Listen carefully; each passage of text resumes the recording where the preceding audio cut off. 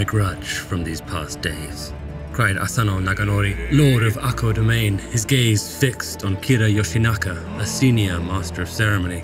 Asano extended his short sword, charged through the castle corridor, and struck Kira. While the wound wasn't fatal, its consequences would be. The incident took place in April 1701 in Edo, Japan, modern-day Tokyo. The Tokugawa military government had gained power about a century before. This ushered in a period of peace and stability following the Warring States, or Sengoku, era, which was marked by constant bloodshed and conflict wrought by warlords and their samurai.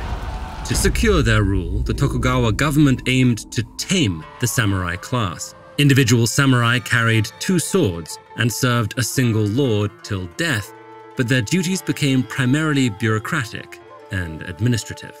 Meanwhile, Tokugawa legal practice stipulated that both sides would be disciplined in the event of a violent quarrel. However, when officials convened following Asano's attack on Kira, they decided to punish only Asano, the incident's perpetrator. They ordered Asano to commit seppuku, or ritual suicide, but they didn't stop there. They also commanded the seizure of Asano's castle, the disbandment of his house, and the arrest of his younger brother. The news traveled quickly back to Asano's domain. Overnight, the roughly 300 samurai in Asano's retainer band found themselves dispossessed of their homes and stipends and turned into Rōnin, or masterless samurai. They didn't know why Asano attacked Kira, no one did. Some have speculated that Asano refused to pay a bribe to Kira, who was supposed to be guiding him in proper etiquette, so Kira humiliated him. Others, that Asano had simply gone mad. This left the samurai of Ako domain in crisis, facing a tension that lay at the very heart of the Tokugawa period. They were a privileged class of warriors, inundated with epic legends of samurai loyalty, heroism, and martial glory. But they were forbidden from using violence, their traditional role at once celebrated and restricted. Some of Asano's samurai said they should peacefully comply with government orders, others that they should immediately follow their lord into death.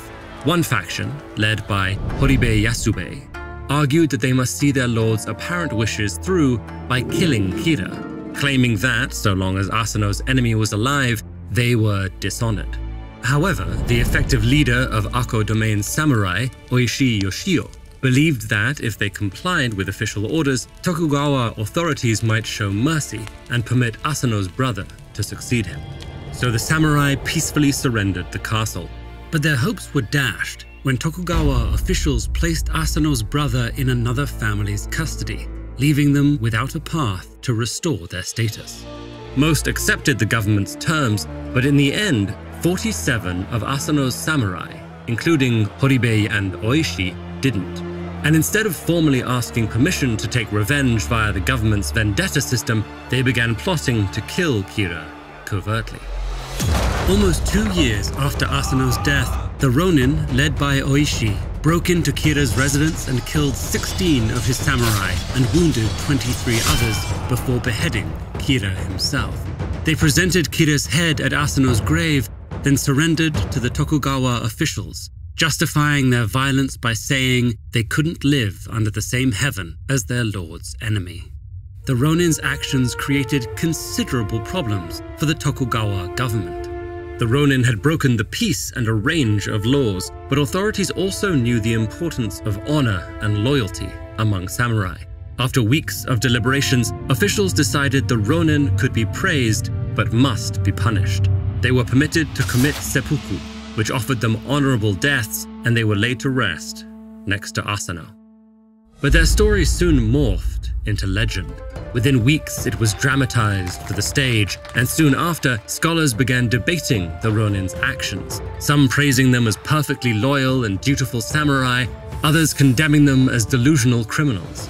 Over the next 3 centuries, Japan continued examining and adapting the story, in theater, film, propaganda, and beyond, grappling with the tensions between law and culture, past and present, and repeatedly relitigating the incident long after an official verdict was rendered.